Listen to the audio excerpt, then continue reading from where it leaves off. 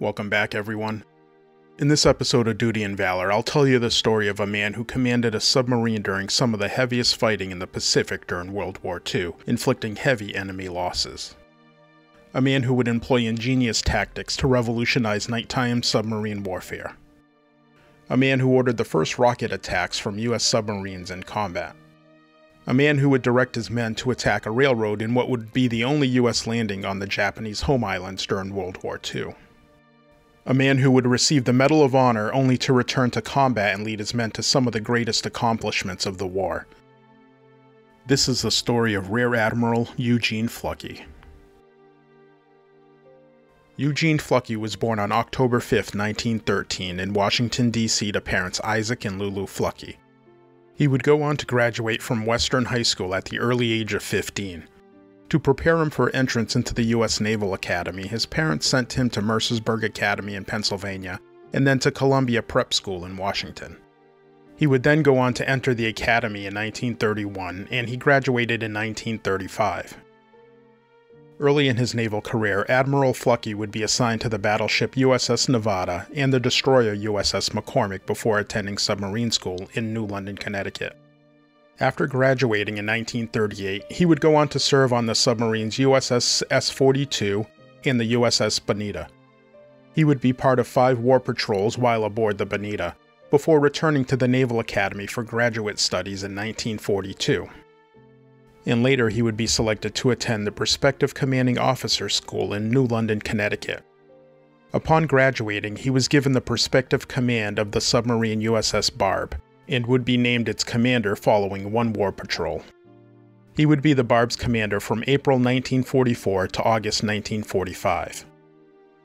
From May 21st to July 9th, 1944, during his 8th war patrol, Admiral Fluckey battled cold weather, fog, and ice floes while planning what was called 5 intelligently planned and well-executed torpedo attacks, which resulted in the sinking of 2 enemy transports, 3 freighters, and 2 trawlers.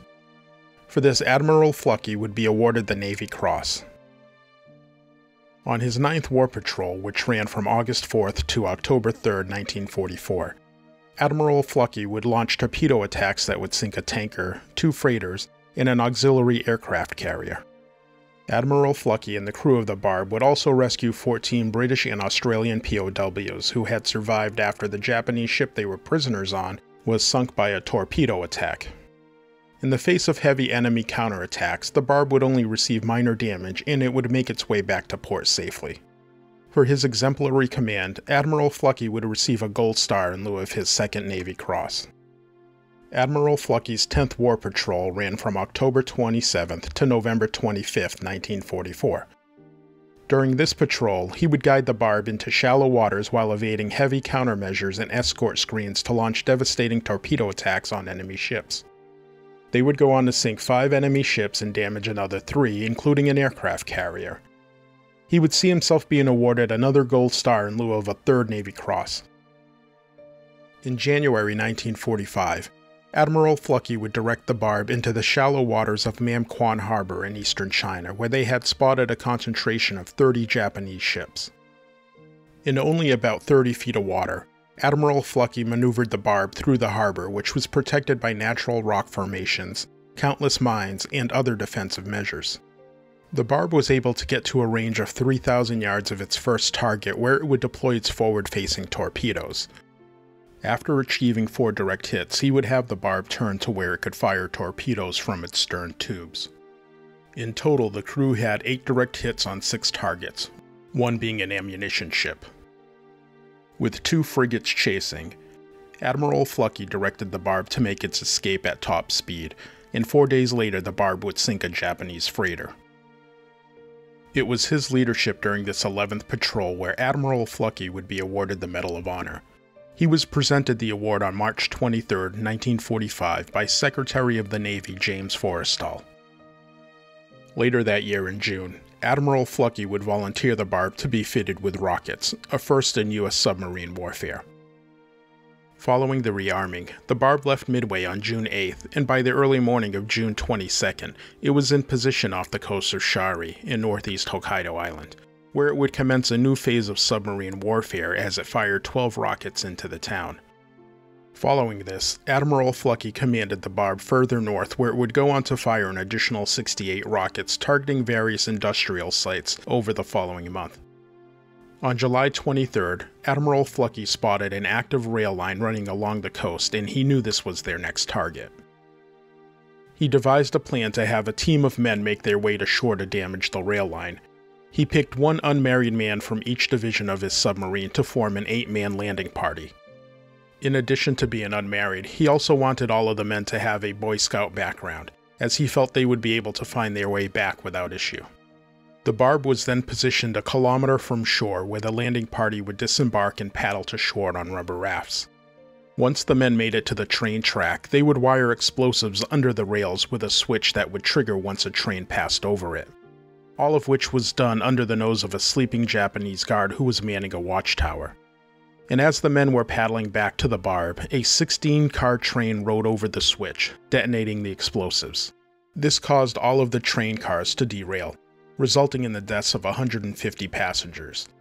This would end up being the only U.S. ground combat operation on the Japanese homeland during World War II. Admiral Fluckey thought highly of the men on the Barb and credited them with their success whenever an opportunity arose.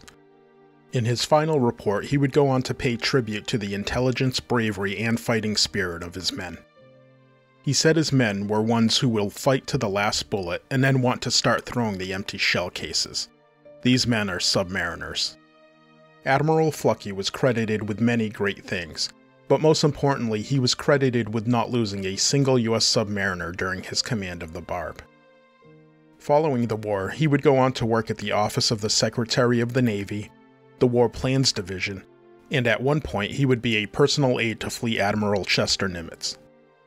In 1947, he would also take command of the USS Halbrecht, also a submarine. From there, Admiral Fluckey would serve as the flag secretary to Admiral James Fife, and later as the U.S. Naval Attaché to Portugal. Afterwards, he would be assigned as the commander of the submarine tender USS Sperry, and then he commanded Submarine Flotilla 7 from October 14, 1955 to January 14, 1956. In addition to returning to the U.S. Naval Academy as chairman of the Electrical Engineering Department, he would be assigned to other leadership positions until his retirement in 1972. Following his retirement, Admiral Fluckey and his wife Marjorie started running an orphanage in Portugal. He would run it with Marjorie from 1974 until her death in 1979. The orphanage would go on to close in 1982. On June 28, 2007, Admiral Fluckey passed away at the age of 93. He is buried at the United States Naval Academy Cemetery. To learn even more about his life, Admiral Fluckey wrote a book titled Thunder Below, where he retells the story of the USS Barb and its heroic men. Thank you for listening, and if you enjoyed this week's show, we kindly ask that you leave us a review and 5-star rating. And join us next week where we'll tell you the story of another true American hero.